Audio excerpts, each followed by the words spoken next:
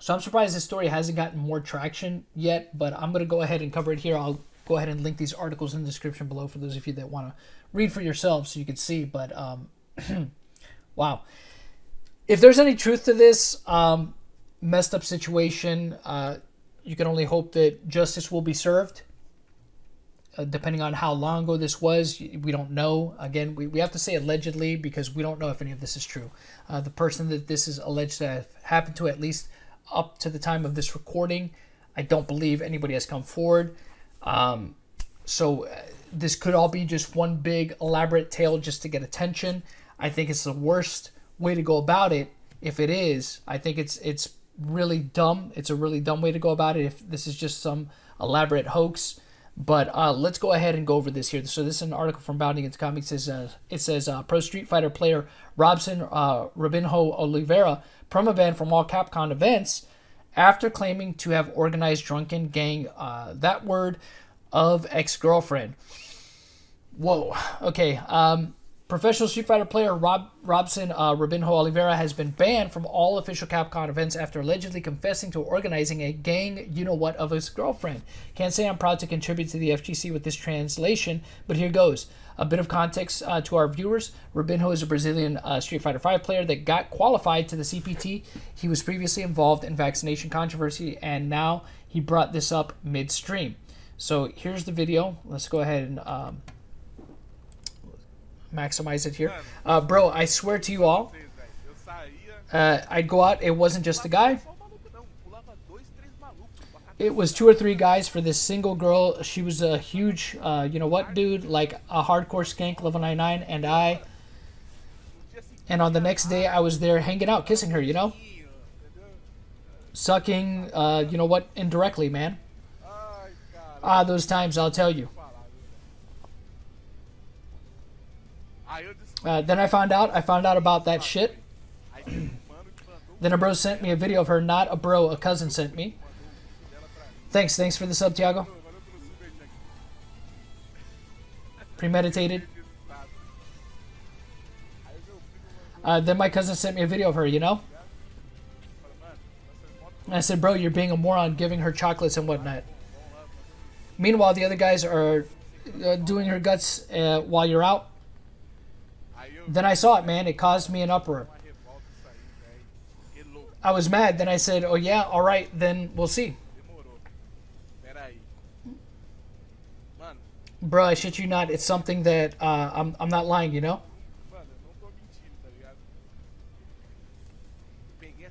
I picked her up during a weekend and I said, she's effed up now. We went out there and we got hammered. We got really drunk. I took her to a house and I was like, let's do something over there. And she was like, sure, let's do it. Oh boy, I took her to a house and I called like 8 dudes and I said, today she's going to get effed up. I took her to that house and I called 8 dudes, man. She got herself all broken. I made a number on her. I did her good. Everyone got a turn. Oh boy, this is not good, right? If this is, we have, again, allegedly, if this happened. That day I went nuts. Then on the next day, she was like, why did you do that? And I said, why did you do that? You're a hoe, girl. You'd go out there and I gave you stuff and you'd leave your house to pick 2 or 3 dudes effing your house and you effing with me? Wow. So, I mean, it sounds like from her response, I mean, again, if this is true, because again, we have to say allegedly because we don't know for a fact that this happened. And like I said before, and I'll say it again, as of the time of this recording, nobody or the person that this is alleged to have happened to, I don't believe has come forward. So this could all be just one elaborate hoax. This could just be him exaggerating a story, him completely embellishing what actually happened. Who knows? But if that was truly that person's reaction, then obviously there was no consent given there, and this guy just admitted to a crime on a live stream.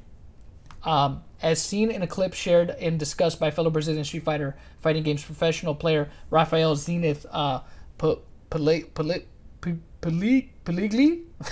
and later translated to English by Crusader Online, Oliveira seemingly made the damning confession during a recent live stream. Therein, Oliveira claimed that his former girlfriend had been cheating on him with 2 other men, and that eventually his cousin eventually sent him a video of her with one of the men in which they could be heard mocking the pro player for giving her gifts while she was cheating. I was mad that I said, oh, yeah, all right, then we'll see. Oliveira calls. I picked her up during the weekend. I said, she's effed up now.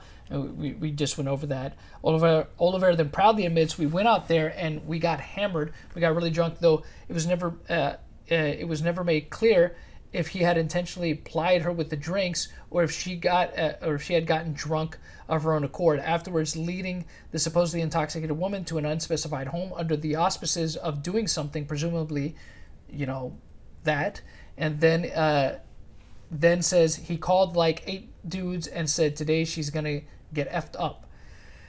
Man, she got herself all burgundy rags. I made a number on her. I did her good. Everyone got a turn that day. I went nuts. Oliveira's comments implied that the men that slept with her, though with the girlfriend being drunk, the giving of consent would have been impossible, right? Because, again, the reaction the next day, which he claims to have happened, right? The next day, Oliveira says the girlfriend was enraged and demands to know, why did you do that?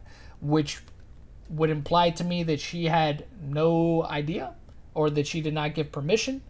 And then he said, you're yeah, so, yeah, we already know that he said that, right? Shortly after this clip came to public attention, Capcom announced that Oliveira had been permanently banned from all Capcom fighting game tournaments. It has come to our attention that Robinho Oliveira made claims in a public forum wherein he described participating in reprehensible and atrocious acts, wrote the company on January 7th.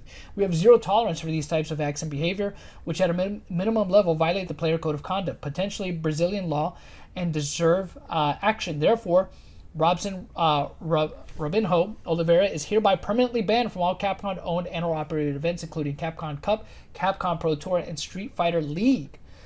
They further clarified this is a global ban, meaning it applies to tournaments and events in all locations throughout the world, adding, while this is just one consequence, we hope that the local authorities quickly investigate and address this matter to the fullest extent of the law. As such, Oliveira's name was also purged from the Capcom Pro Tour website, where he was listed as an entrant in February's upcoming Capcom Cup tournament.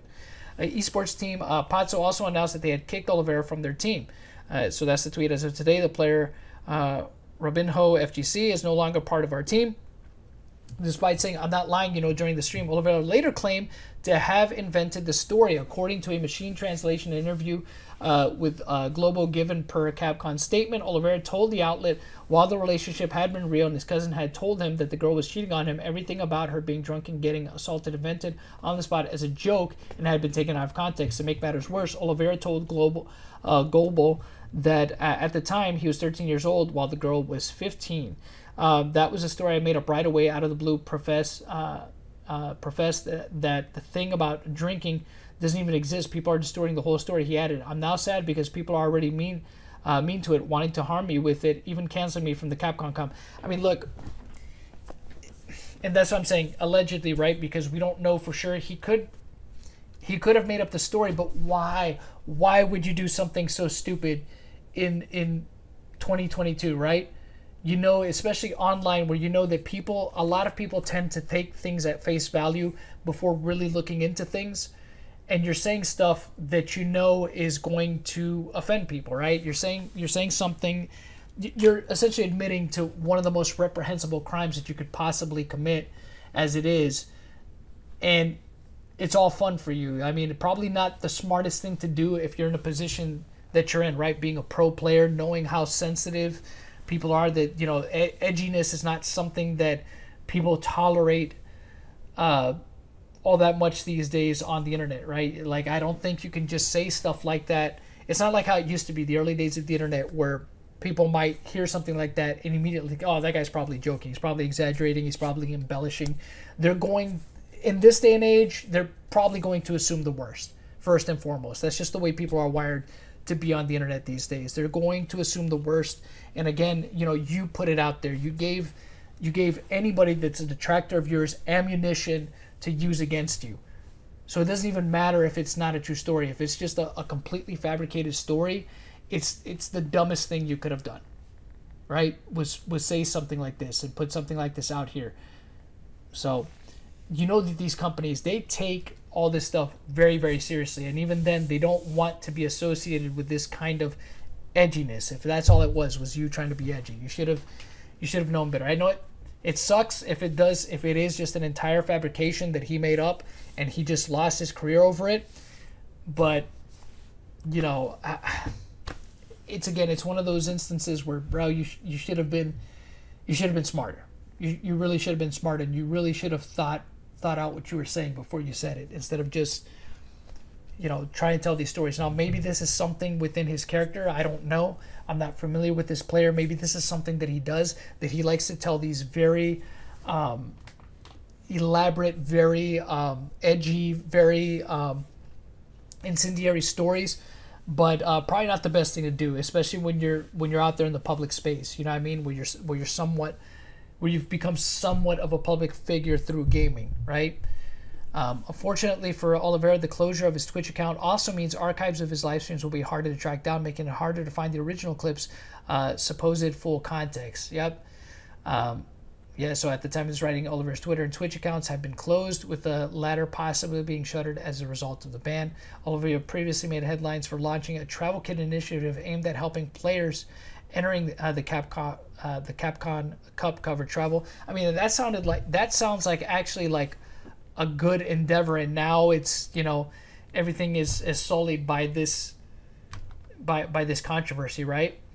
It's unfortunate that that he could have potentially lost everything that he had built up on a story that may or may not be true, right? And that's the other thing too. Let's just say it's not true, right? The problem with putting stuff out there like this is that it gives somebody an opportunity that might not be on the best terms with him. Maybe a former girlfriend that he had a falling out with, to come forward and say, that was me, even if it's not actually them, right? You're giving them an opportunity to claim that story, right, by putting something out here like this. So this is another article. This is from Deserto, but it kind of more or less goes over the whole him making the story up. You know, it goes over what was stated, the fact that he got kicked out. And this is what he says, right? This was a story I made up right away in a jibe. He said, the thing about drinking doesn't even exist. People are destroying the whole story. The story doesn't even exist. Something I said in a joke. Okay, so it's more or less the same thing that he said before. He said, just, I'm sad because people are being mean, wanting to harm me with it, even banning me from the Capcom Cup. I mean, you know, it's really, you know, like I said, if it's not true and he just threw everything away to tell like a very edgy or incendiary story, that sucks. But at the same time, it's just like, I don't know what he was expecting. I don't know how he expected this would end well for him.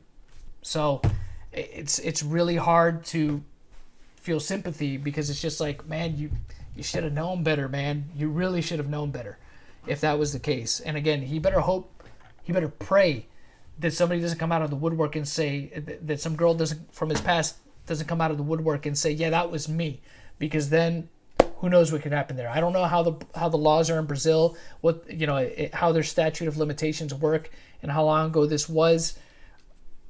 I don't know if it's something he could be criminally charged for, but for his sake, like I said, you better hope and pray that somebody doesn't come out of the woodwork and say that that was them, and that there's still potential for him to be criminally charged for something, if there's any truth at all to the story, which again, we don't know if it is or isn't, but, you know, draw your own conclusions from it. Like I said, check out the articles, link in the description below, and until next time, y'all know how it goes. The hunt continues.